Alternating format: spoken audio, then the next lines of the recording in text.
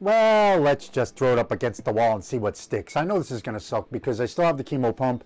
My sister's coming in a little while to pick me up to go get unhooked. So I'm a little bit weird still. And I needed something with a little bit of something that the muscle memory was still there. I also forgot one other thing about this guitar, because I don't really do wiggle sticks, and the ones that screw in are just a pain in my butt. And this one has a pop in one, so you know I have to adjust. I got to take it apart and adjust it. There's a little Allen screw in the block that you can tighten it up, and it's not tight. So I gotta, you know, if there's something that I need to do besides lower the action a little bit, it's that. So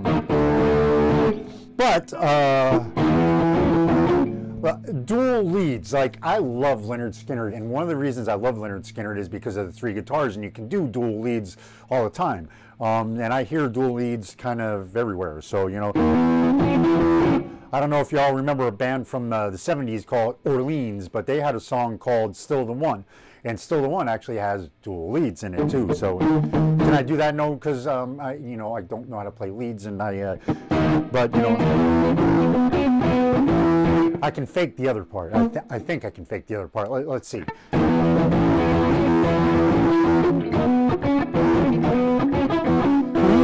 been together since way back when. Sometimes I never want to see you again, but I want you to know, after all these years, you're still the one I want whispering in my ear.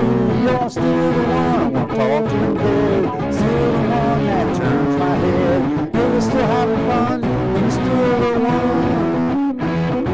I look at your face every day, but I never saw till it went away. Well, winter came, I just wanted to go deep in the desert, I long for the snow. You're still the one. This is where I lose it because I don't remember the rest of the words now. They all change for every verse.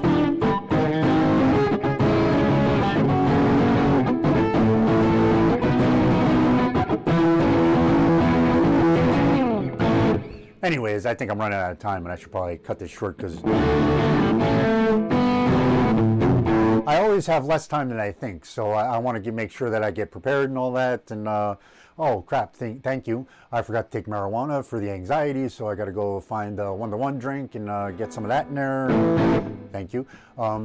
Yeah, man. Thank you guys for helping me out, man. You guys really do help me out. And this is a difficult time right now, just because I'm on the chemo and it's doing weird things to me. But their cocktail that they give me beforehand is what counteracts that, which is why I feel okay for a couple of days, and then after that I go right now. So yeah, I'm a little bit weird, and it's going to get worse, but that's okay.